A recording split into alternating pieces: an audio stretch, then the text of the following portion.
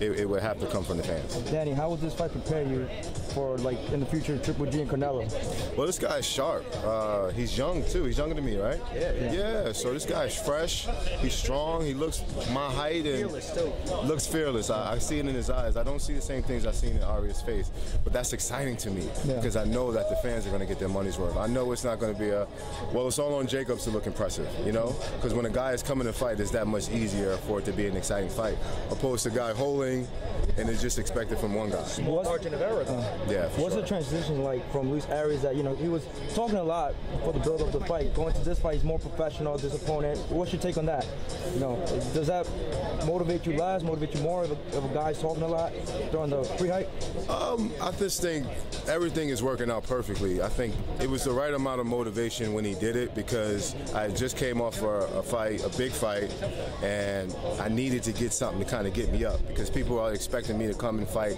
Even though he's undefeated, you know, he wasn't the top 10, you know, so I had to get my mind prepped for that. And I think his trash talking kind of did it. But with this guy, I feel different. It feels different. It almost feels as if he's really a big threat, and I have to take him, you know, accordingly, and I have to prep and train for this guy. How did you see Billy Joe Saunders' last performance against David Lemieux? Were you impressed?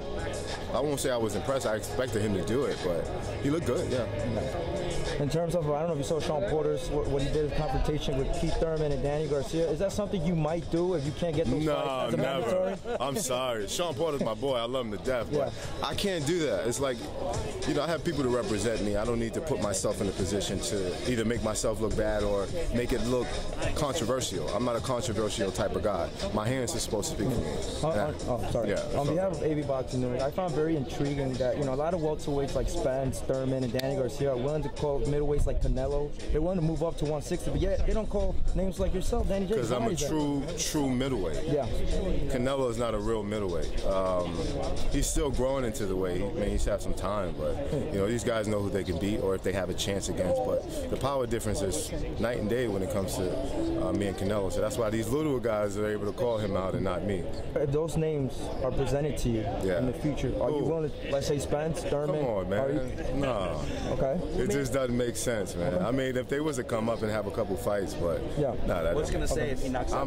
That's like I'm a bully, man. I'm not gonna be a bully. Would you like to be a? You had time to reflect on your first experience with Matchroom Sports and Eddie Hearns. Can you just tell us what you liked about that first fight with Matchroom Sports? It probably was the most promotion I've ever got in my entire career on one particular card.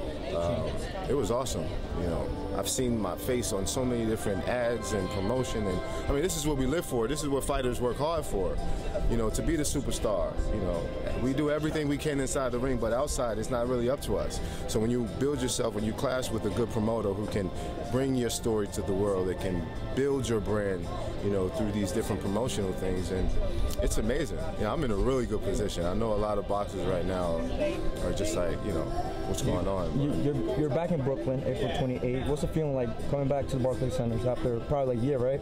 Brooklyn in the house. It goes without saying, man. I'm a Brooklynite, born and raised. So. Walkout song, MLP? Nah, I don't know what we're gonna do now. We might do. What's up, bro? Jacob, you was the first U.S. superstar to sign with Matchroom Sports. How does it feel like stars like Amir Khan have signed with Eddie Hearns as well? You're the leading force going into this movement. I don't know. I feel like I am doing something right, though. I feel like everything is in place for me to stay active. Everything is in place for me to have very lucrative fights and take care of myself and my family. And the promotion, most importantly, is at an all-time high. So I think I'm in a really, really good position.